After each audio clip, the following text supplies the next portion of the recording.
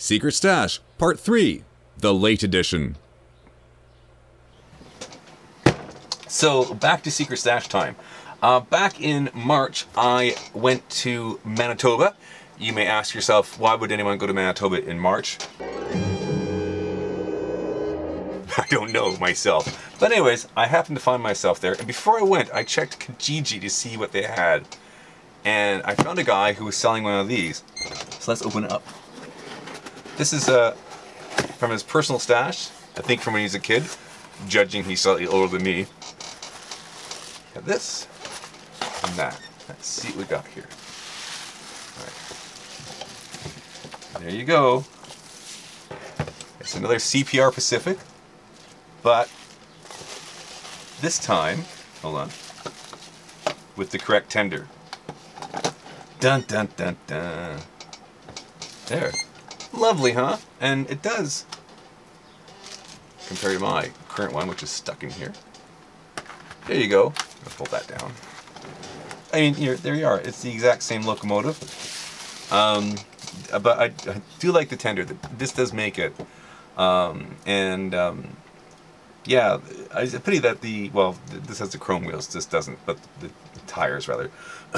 But still, it's very nice. And I haven't tested this yet, but he says it works fine, and I trust him. The one thing, now you can see here though, I think this suits the locomotive. Honestly, I do happen to like though the Gresley 8-wheel tender. I do think these are rather impressive looking things. We'll go back. I'll put that back there, and that there. You don't want to know what that is. All right, that goes there. So one thing I noticed about this guy, I'm gonna take him off here, is that these wheels on the fleeting truck. Oh, I take it back. One fell off.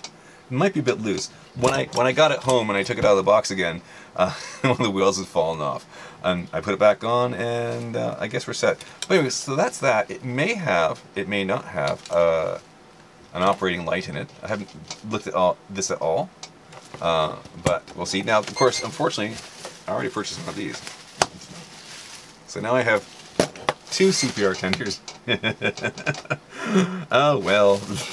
Still, I mean, you could put 2 on, couldn't you? Alright, so that's enough of that. So this is actually my other secret stash. The theme for this one is, I think I expressed when I purchased the pulpwood car, that I always imagined having this locomotive pulling a bunch of those. So let's see what else is going on here. Oh, here we go. What's this? Hey, what is this? Larkspur. Hey, it's from Ontario.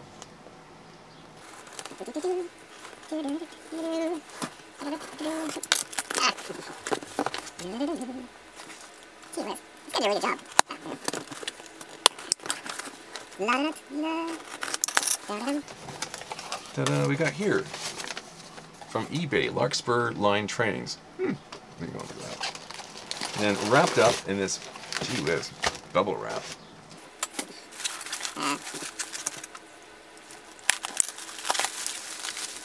There we go. Another pulpwood car. This is, of course, the Tir-ang Railways pulpwood car.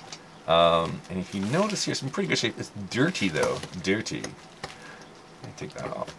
Okay. And put that back on. I noticed that this looks like it's been glued. Where is it? A little bit of glue there. I think so. They had to glue that back on at some point. Still, it's quite nice. In good shape. Alright, now, oh my god, what a pile of junk down here. So I'll put that up here. So I am now 2 cars and a new locomotive into my quest for a pulpwood train. While I'm rooting around at my stuff, maybe you could like this video or subscribe to my channel. I'd really appreciate it. Thanks very much. I couldn't resist this.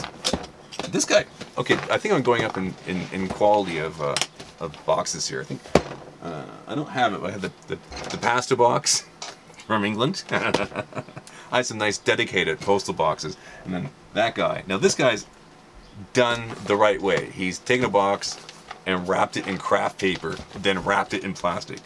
This is the way you wrap a parcel. Very old school. Although we use plastic most of the time. Okay. Seems a shame to open this like that.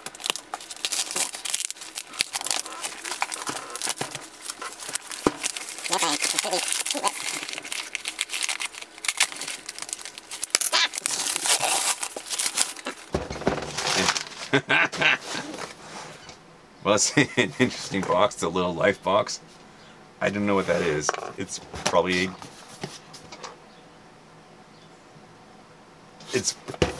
a cult, do you think? I don't know. A little life box. All right. But it's a nice box. I guess that's why they wrapped it in craft paper, so you couldn't see what it was. Okay. It would be awful if it is a cult and what's in here is not what I ordered, but something else.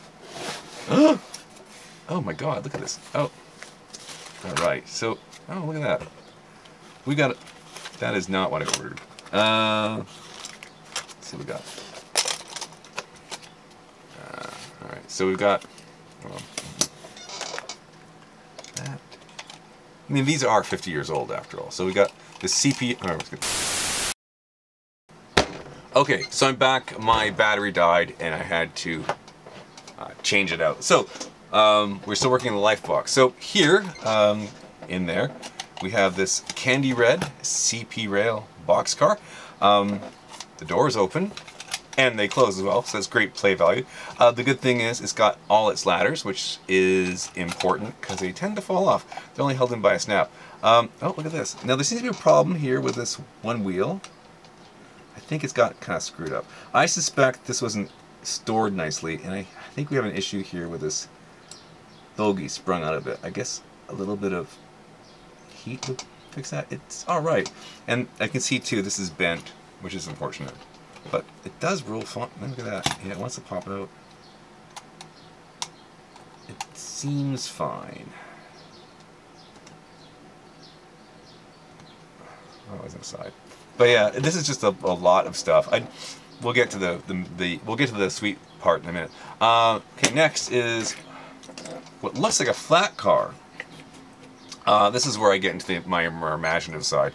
It is actually a pulpwood car without the ends. So if you look at it, there you go. So my idea is to 3D print these ends and recreate this pulpwood load. So that's it. The funny thing is that I would expect the pulpwood to disappear and the ends to stay on, but I guess the ends get broken off. And sometimes you see models without the ends, but you have the pulpwood load, which is a bit odd to me. But I guess that's the way it works. So put that over there, and I put that there. And again, I had to put the wheels back on this one. They're fine. They're better than that one. I think this has been unsympathetically boxed. Or held. The other thing here, next we're going to go to a yellow CP rail. Ew, what is that? It's glue. Caboose, and it's missing a set of stairs here and a set of stairs here, which is pretty common, and the smokestack's missing, the chimney. I don't really care too much about this. I'll tell you about this one in a second. We have in here a C&Rail caboose, which is, of course, the identical to this one. But it's got all its stairs. It is missing its chimney, but we can fix that. I don't have a resin printer yet. I think I'll get a resin printer at some point. What else we got in here? This actually looks like, oh my gosh. I don't understand the person who sold this. Okay, oh, there we go.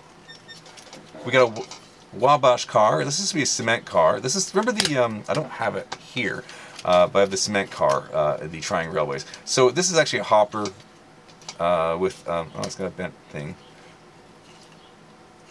Yeah, that should have a ladder there too. And it's missing stuff. This is common for these. Again, I can do something with this.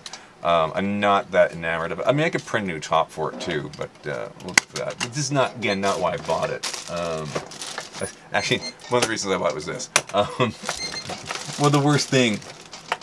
Oh God, this is so badly packed. There we go. And look at that. That's sick. That's bent from the packing. God damn it. Anyways, we have the Heinz pickle car. Hooray for Heinz! Except for the bent coupler, which I'm not going to unbend now. You have its Heinz 57 tanks. And these little wires. This is quite a nice car. It's got the wires, the guide wires for it. It's got this one has, again, all 4 ladders, super important. And yeah, it's quite nice. And it's wood grain.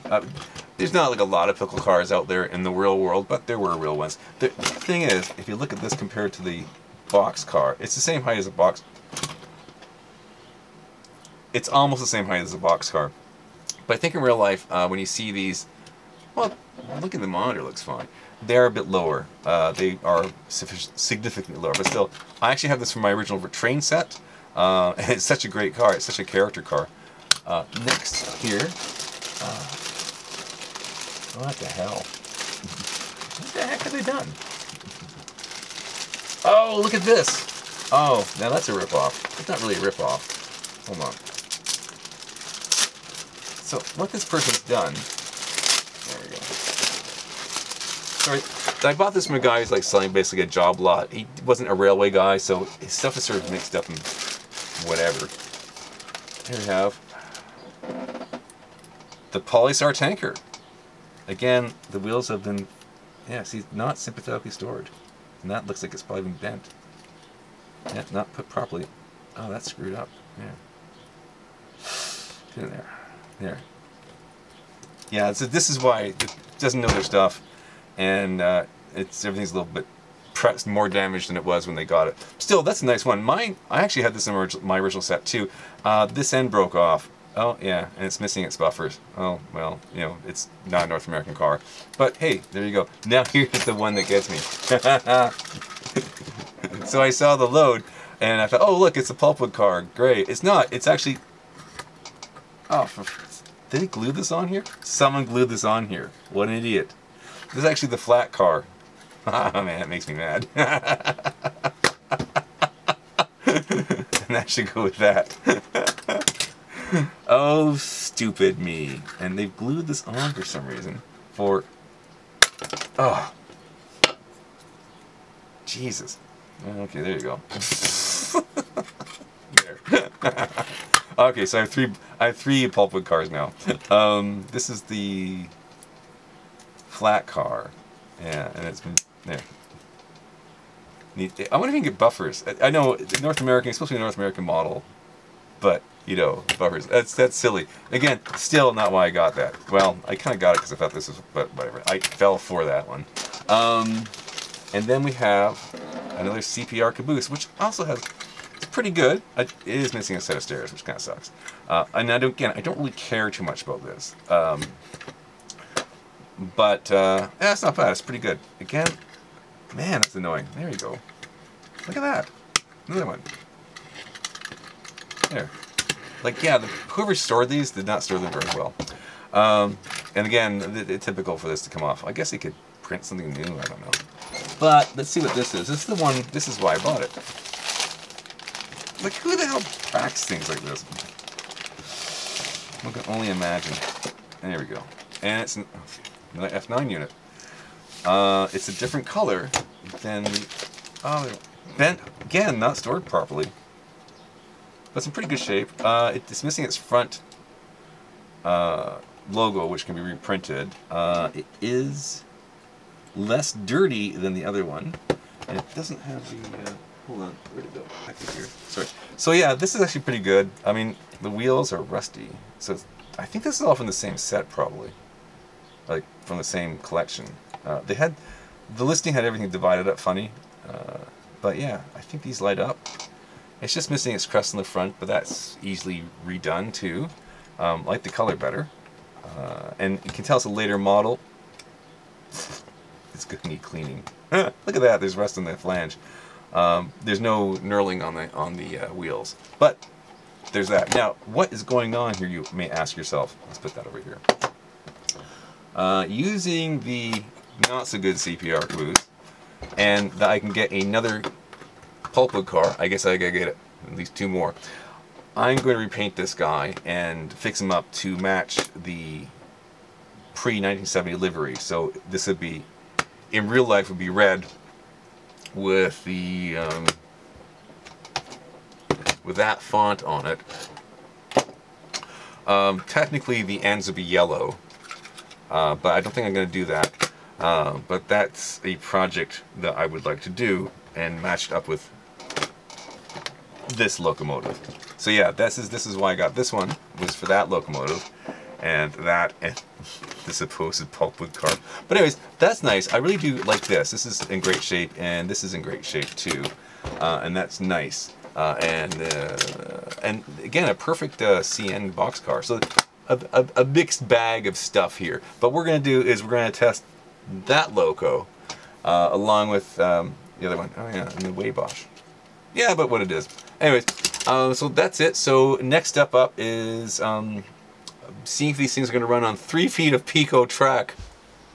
Okay, so let's try this guy.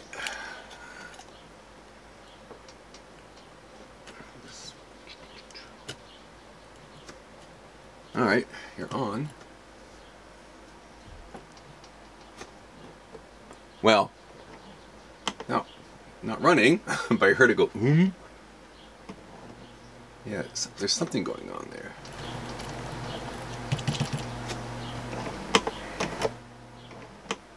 Oh, light came on. That's something. Okay, so it, oh, yeah, it just probably needs a big cleaning, because if you look at it, there's a lot of dust in there and gunk. Well,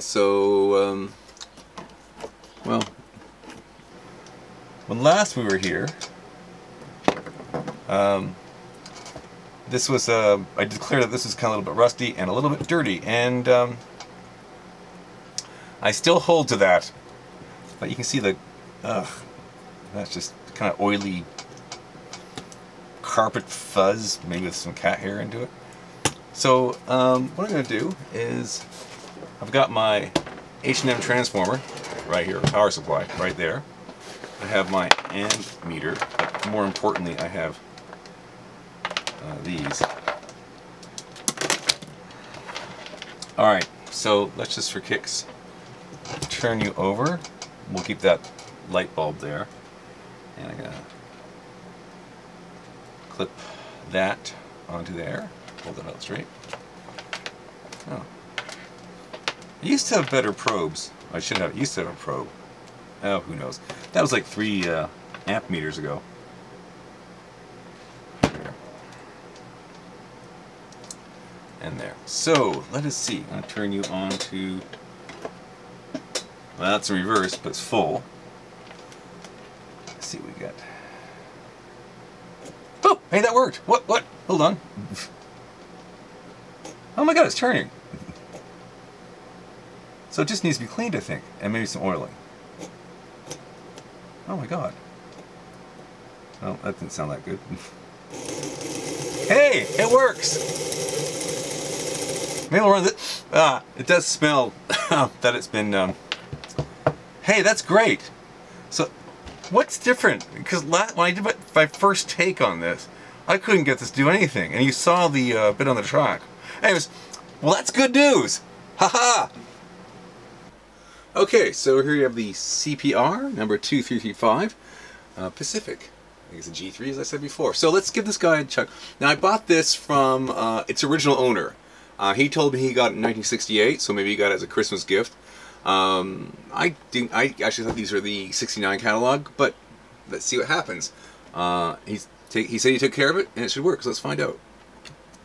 Well, that's promising. Oh, there she goes. Ooh, needs a bit of cleanup. Ooh, that's nice. Look at that. Oh, reverse isn't that good. Or, yeah. That's very good. Forward works really well, actually. Yeah. Should you? No. Something going on here? No, she's pretty good. Awesome. So we'll move on. So that one works. It just needs a little maintenance and cleaning up. So we're good. Cool. Awesome. So yeah, I think that would be great. So yeah, that is it for this one. So I can't wait to get that.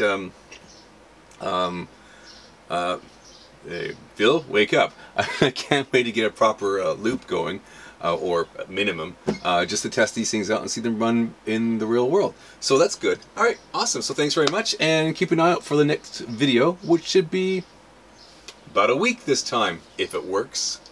Oh wait, hold on. What video is this? Well, we'll find out. Okay, thanks.